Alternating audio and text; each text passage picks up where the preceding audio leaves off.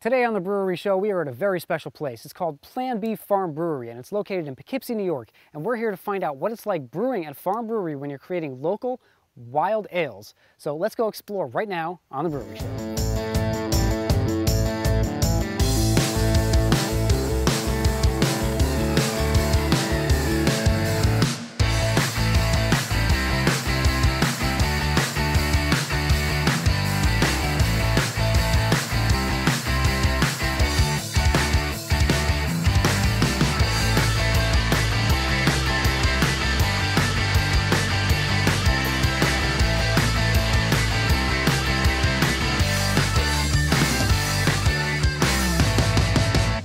My name's Evan Watson. I'm the brewer and bad farmer, half-assed farmer of Plan Bee Farm Brewery.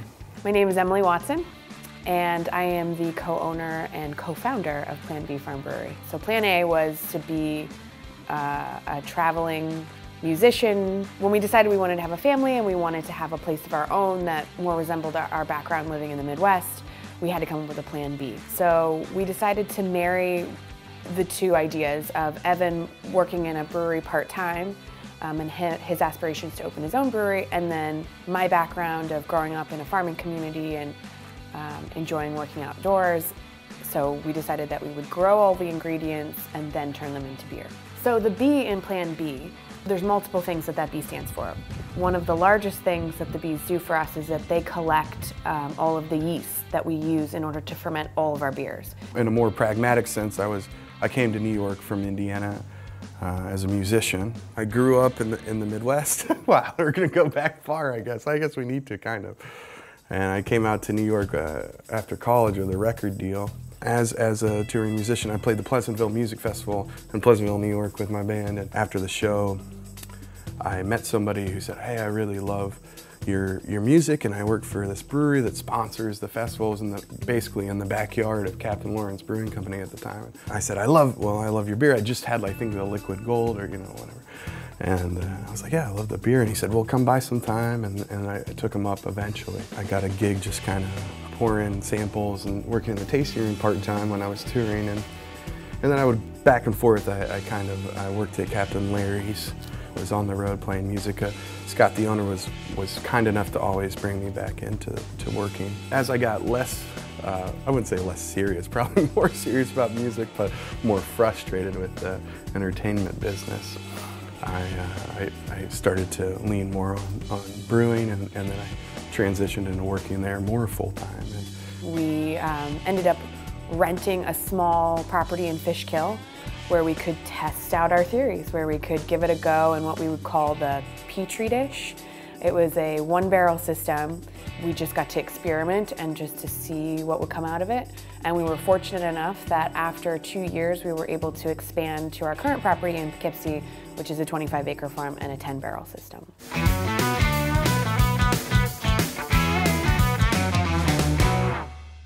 So we started brewing in 2013. We've brewed probably 3 to 4 different styles each month since the beginning.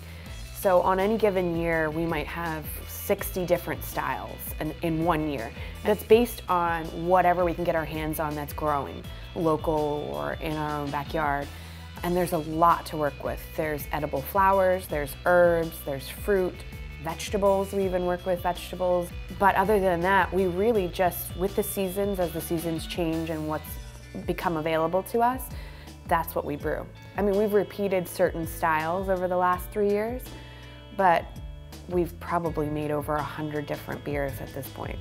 The moniker of Farm Brewery is pretty varied, and New York is definitely at the front of that because there is active legislation to separate a microbrewer's license from a farm brewer's license in 2013. We were one of the first to get the license. From a legal, practical standpoint, a farm brewery in the state of New York currently still is one that uses 20% local ingredients by weight. But that being said, there are hundreds of New York farm breweries, some of which are in New York City. They're not on farms. Our concept of farm brewery was to grow everything and constantly as Emily said, reduce the radius of our ingredient sourcing down to a place where we say, I grew this and I processed it myself. And to truly understand the flavor of a region, I feel like you have to do that.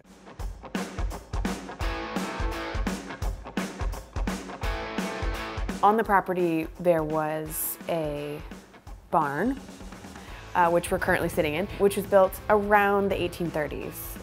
And we've been renovating this to become the brew house and then eventually to become the bar and tasting room. On top of that, we've also inherited a wild orchard, so there's over 200 trees. We tried to have somebody come out and identify what species they are, but they're so cross-pollinated with one another that they're completely unique to Plan Bee. So we started by cultivating yeast off of fruit skins growing around us. We had muscadine grapes, we had peaches from our tree that was on the property in Fishkill, and we found that the yeast was too closely tied to the fruit. So anything we made with muscadine grapes tastes like wine or champagne, and anything with peach tastes like a Berliner Weiss. So Evan came up with this idea, well, what if we used raw honey? Because there's a lot of yeast in honey, and it would be a great dissection of the terroir and the exact area since they forage in a 3-mile radius. We're looking to do a lot more farming this spring. We're going to be bringing on a farmer who's going to help us out. We weren't able to transfer our gardening skills to farming skills. Even though I grew up in a farming community, we didn't really do the kind of things that we're trying to do here. So there's a big learning curve for us. We're looking to do a lot. We're going to try to grow almost everything that we need for the coming year. And anything that we can't grow here, we just source from local farms. So I'm sure there will always be something that we will be either adding to whatever we already grow or sourcing unique things that we can't grow here on the farm.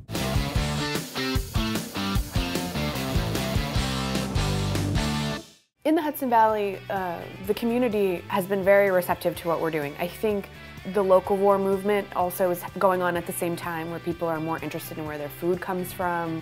We just have more of a conscious community that's interested in sourcing things locally. The vinegar pork or the Chicago dog, you know, like the Chicago dog that came from Jewish and Polish German immigrants, right? In the margins that had to have cheap food. And those are the things that make this country beautiful, and we lost a lot of that through the homogenization and pasteurization of product and culture. Now, to get back to it, we have to deal with limited resources, and especially at a time when everything is readily available. To deal with limited resources is now becoming a bit cooler because we lost our grit, we lost that tangible quality that makes, oh, that's from this region, that's from that region. We lost all of that, and the way to get it back is to limit yourself. And that's the way that we brew, and that's why we brew with limitations.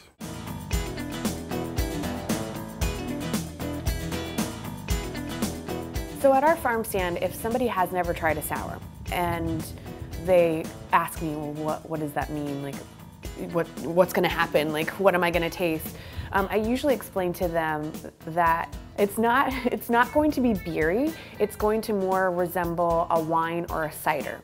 And that will sometimes, if I can at least draw them in so that they have an understanding, they can conceptualize what's about to happen. Like, then they sort of calm down a little bit, and they're more open to trying something that's called a sour, which kind of might scare some people who that concept is completely foreign to them. For people who've never had sours, it can just overwhelm them, and so it just blows their mind, and they just kind of Being able to relate sours to other types of fermented beverages really helps draw people in, and for them to kind of focus, because it can be just a shock, I think, to the palate for people.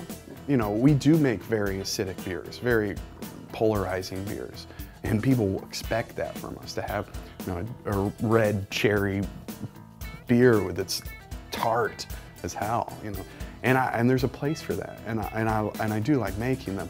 But what I want to do is kind of dial back. This is nerdy, but like get out of this 3.2 pH range and get back to like around 4 pH. You know, most beer commercial beer, non-sour beer, is you're at a pH range somewhere between 4.2 and 5 pH. Very, alkaline compared to the beers that we do. Starved palates from growing up with macro light lager have really polarized to, the other end of the spectrum with, double IPAs or imperial Russian stouts and bourbon barrels and all these things that are the farthest thing from beer, really. They're like, oh, it's got cayenne pepper and cinnamon and it was aged in a rum barrel. And you're like, it tastes nothing like beer, right? And I would love to get back to a place where beer looks more like the macro lagers, but it's just done well.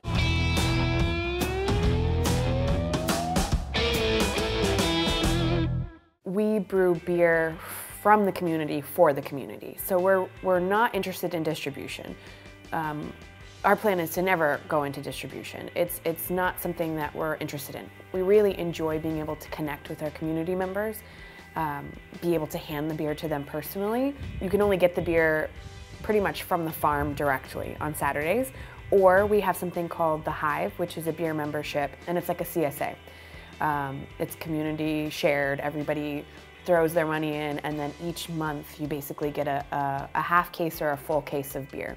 So those are really the main two outlets. Our ability to source ingredients has guided the way that we brew, and so I have to find quince and I have to find black currant to get flavors that are on par and comparable to the flavors that American beer drinkers are currently expecting. So the other thing I want to aspire to is to also lower prices of our beer. The expectation of American sour beers costing $30 for a 750 is dangerous, because that's not beer. I mean, maybe if you aged it, maybe if it's a true lambic, but if we were talking about, a true, which you can't do in my opinion in this country, but these beers being very inexpensive, and that's what beer is. It's a table beverage that you enjoy with your community, that's hopefully made with ingredients from your community. You can drink a lot of it, and it's not expensive.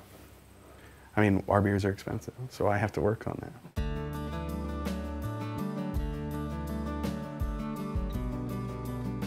People always ask us what's next and where are we going, and we don't want to become a brewery that just increases the number of barrels we do each year. That's not really what we're interested in. We don't want to grow our business vertically. We've talked about growing Plan Bee horizontally, having different things that people can come and do on the farm. We're looking to put in walking trails, so you could come to the 25 acres, walk around with a beer in hand. We've even had fantasies about putting casks of beer in the woods with little signs that say "Drink Me," so that unexpectedly on your walk you could find special beers hiding in the woods just waiting for you. We're constantly trying to think of things that would be fun, educational, and interesting for people to do on the property that don't necessarily have to do with just us making more beer. I've been lucky to get to look into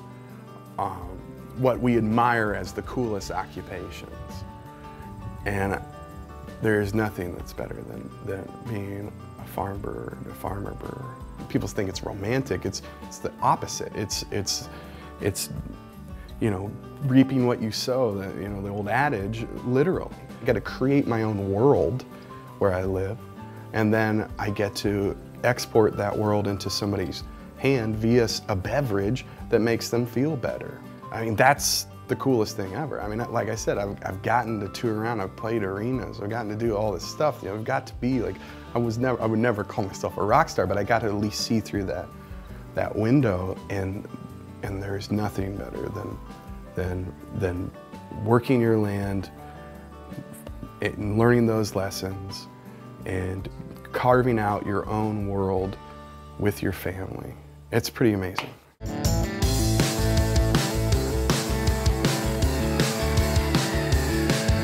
Well, that about wraps things up here at Plan Bee Farm Brewery. Thanks for checking out the episode. If you want to find out more about them, you can check all the links in the description. And of course, you can find them on Facebook or on their website, and come up here on Saturdays to purchase beer from them directly at their farm stand. This is a great place, and you definitely going to want to check it out if you like sour beer especially. And thanks again for watching. See you at the next place. Cheers.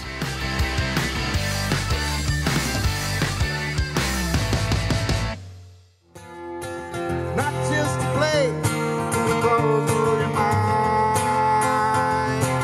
Play, but to grow through your mind.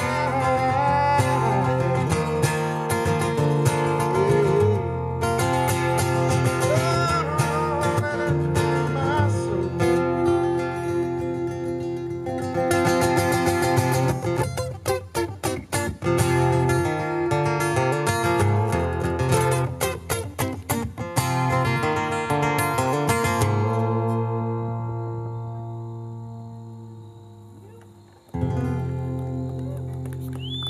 Yeehaw.